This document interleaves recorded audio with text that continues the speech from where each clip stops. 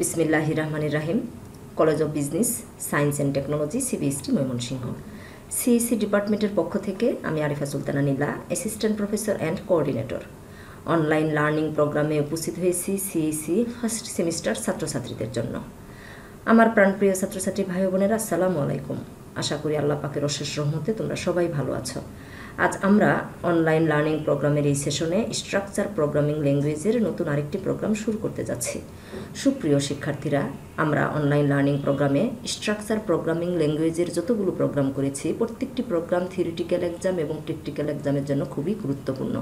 আমি আশা রাখবো তোমরা সবাই থিওরিটিক্যাল এক্সামে ভালো করার জন্য এই প্রোগ্রামগুলো বারবার খাতায় লিখে প্র্যাকটিস করবে এবং প্র্যাকটিক্যাল এক্সামে ভালো করার জন্য এই প্রোগ্রামগুলো টার্বোসি সফটওয়্যারে গিয়ে প্রোগ্রামগুলো লিখে কম্পাইল করে রান করবে ইনশাআল্লাহ। সুপ্রিয় শিক্ষার্থীরা, আমরা এখন টার্বোসি সফটওয়্যার ওপেন করছি। আমরা ফাইলে গিয়ে নিউ একটি ফাইল নিচ্ছি এবং এই ফাইলটাকে আমরা সেভ করে নিচ্ছি।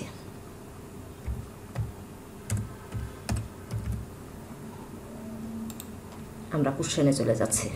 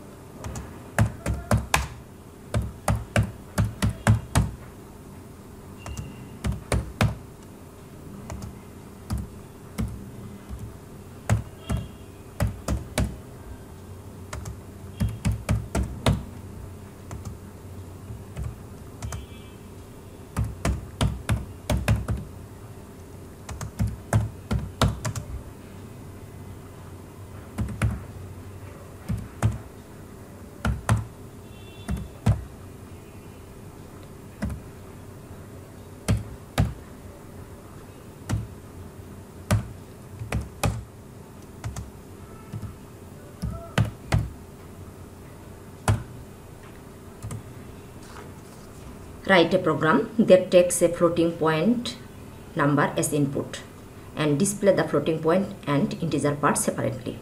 এই প্রোগ্রামটি ন্যাশনাল ইউনিভার্সিটিতে 2017 সালে এসেছিল। আমরা একটু কোশ্চেনটি বাংলায় বলার চেষ্টা করছি যাতে তোমরা বুঝতে পারো। আমরা ইনপুট নিব হচ্ছে ফ্লোটিং পয়েন্ট ভ্যালু এবং এটাকে আউটপুট দেখাবে ফ্লোটিং পয়েন্ট আলাদা করে এবং ইন্টিজার পার্ট আলাদা করে, মানে সেপারেটলি ইন্টিজার পয়েন্ট এবং ফ্লোটিং পয়েন্ট আউটপুট আসবে। সুপ্রিয় শিক্ষার্থীরা, আমরা মূল প্রোগ্রামে চলে যাচ্ছি।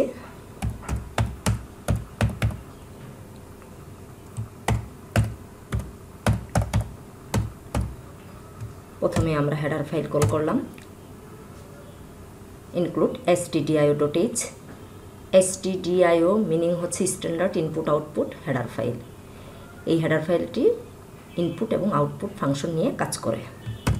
আমরা দ্বিতীয় হেডার ফাইলে চলে যাচ্ছি।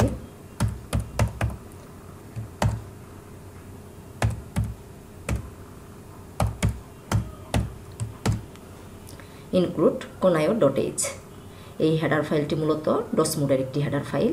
যেহেতু আমরা প্রোগ্রামটি ডস মোডে করছি, এই জন্য আমার এই হেডার ফাইলটি কল করার প্রয়োজন পড়েছে।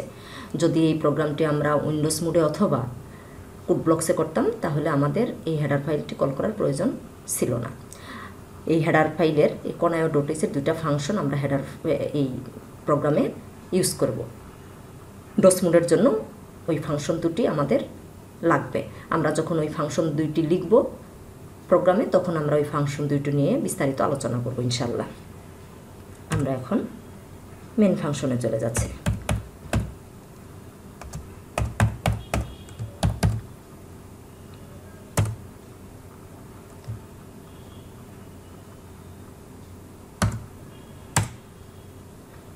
যেহেতু আমাদের কোশ্চেনে বলা আছে আমরা ফ্লোটিং পয়েন্ট নাম্বার ইনপুট নিব, তাহলে আমরা একটা ভেরিয়েবল কল করতেছি। ডাটা টাইপ নিব হচ্ছে ফ্লোট।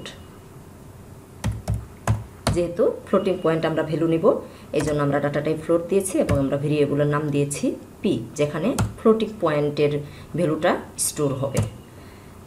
ফ্লোটিং পয়েন্টকে আমরা ইনপুট নেওয়ার পর আউটপুট দেখাবে ইন্টিজার টাইপ আলাদা, ফ্লোটিং টাইপ আলাদা, মানে ইন্টিজার পার্টকে আলাদা করবে, ফ্লোটিং পার্টকে আলাদা করবে। আমার আরেকটা ডাটা টাইপ কল করতে হবে এখন ইন্টিজার ভ্যালুটাকে স্টোর করার জন্য। তো আমরা ইন্ট আই নিয়েছি।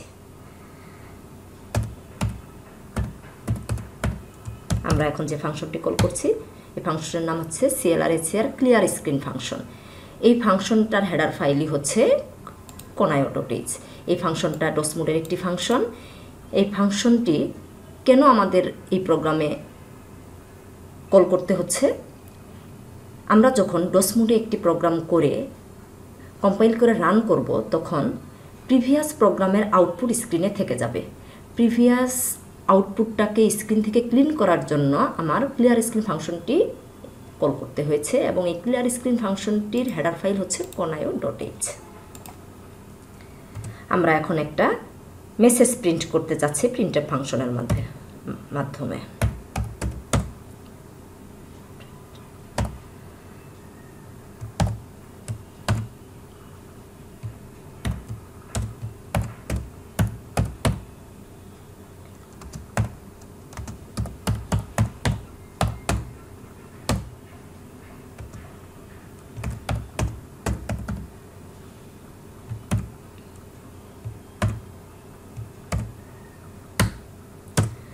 আমরা একটি মেসেজ দিচ্ছি প্রিন্টএফ ফাংশনের মাধ্যমে, ইনপুট এ ফ্লোটিং নাম্বার।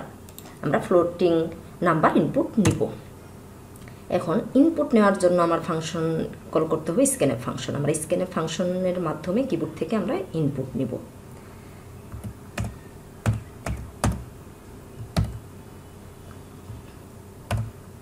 যেহেতু আমাদের ফ্লোটিং পয়েন্ট নাম্বার আমরা ইনপুট নিব, তাহলে আমার %f দিতে হবে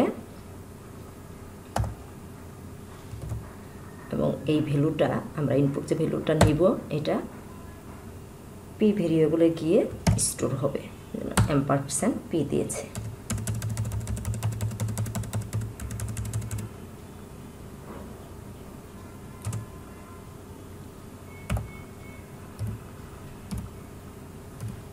আমরা i ভেরিয়েবলটি কল করেছি integer type R p floating type.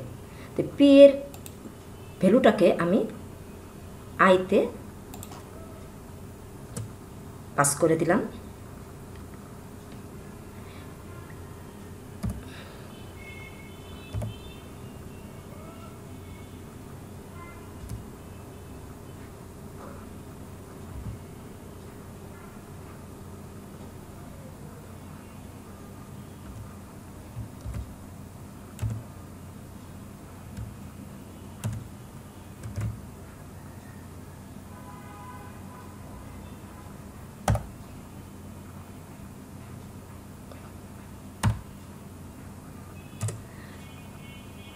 i integer type, p floating type.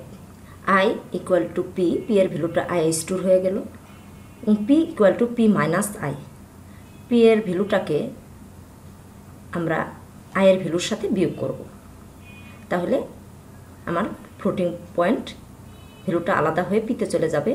R integer type value শুধু ইন্টিজার পার্টটুকু প্রিন্ট করতে পারে, যার কারণে i শুধু ইন্টিজার টাইপ ভ্যালুটাকে প্রিন্ট করবে আর পিতে যে ভ্যালুটা স্টোর হবে সেটা ফ্লোটিং পয়েন্ট থেকে ইন্টিজার টাইপ i এর ভ্যালুটা বিয়োগ হয়ে p এর মধ্যে ফ্লোটিং পয়েন্টটা স্টোর হবে এবং i এবং p এর ভ্যালুটাকে আমরা যখন প্রিন্ট করে দেব তখনই আমাদের রেজাল্ট চলে আসবে। এখন আমরা প্রিন্টএফ ফাংশনের মাধ্যমে আমরা আউটপুট বের করব।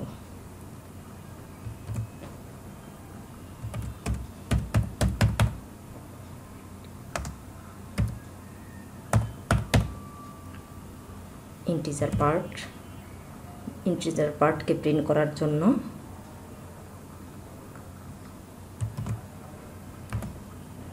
%d দিতে হবে। আমরা নিউ লাইনে নেওয়ার জন্য \n দিয়েছি।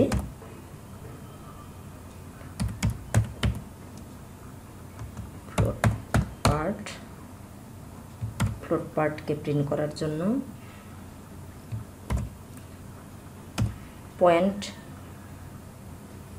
.2f দিয়েছি, তার মানে হচ্ছে দশমিকের পর দুইটা ভ্যালু প্রিন্ট করবে, যেহেতু ফ্লোটিং পয়েন্ট প্রিন্ট করবে এই জন্য আমরা f দিয়েছি।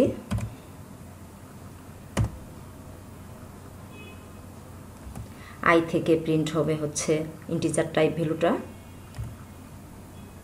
এবং p থেকে প্রিন্ট হবে ফ্লোটিং টাইপ ভ্যালুটা।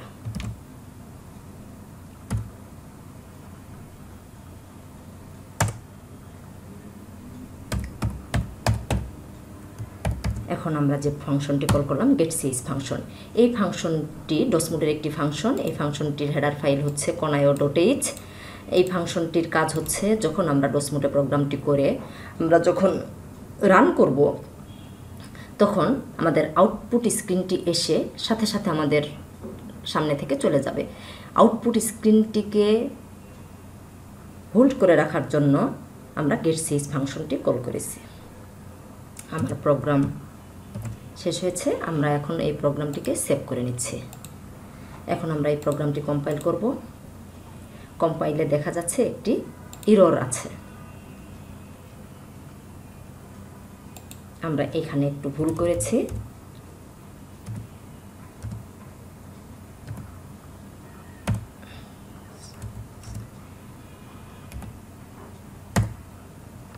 আমরা এখন সেভ করে নিব। এখন আমরা কম্পাইল করব, দেখা যাচ্ছে কম্পাইলে কোনো এরর নেই। আমরা এখন প্রোগ্রামটি রান করব। আমরা ফ্লোটিং পয়েন্ট ভ্যালু ইনপুট নিচ্ছি এবং রেজাল্ট এসেছে ইন্টিজার পার্ট 25 এবং ফ্লোটিং পার্ট .60। আমাদের প্রোগ্রাম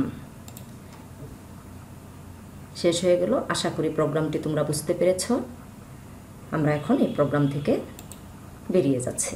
সুপ্রিয় শিক্ষার্থীরা, এই প্রোগ্রামটি আমাদের থিওরিটিক্যাল এক্সামের জন্য ইম্পর্টেন্ট, প্র্যাকটিক্যাল এক্সামের জন্য ইম্পর্টেন্ট। আমি আশা করব এই প্রোগ্রামটি তোমরা বাসায় প্র্যাকটিস করবে ইনশাআল্লাহ। সবাই ভালো থাকো। আবারও নেক্সট একটি প্রোগ্রাম নিয়ে আমরা আগামীতে তোমাদের সামনে হাজির হব ইনশাআল্লাহ। আসসালামু আলাইকুম।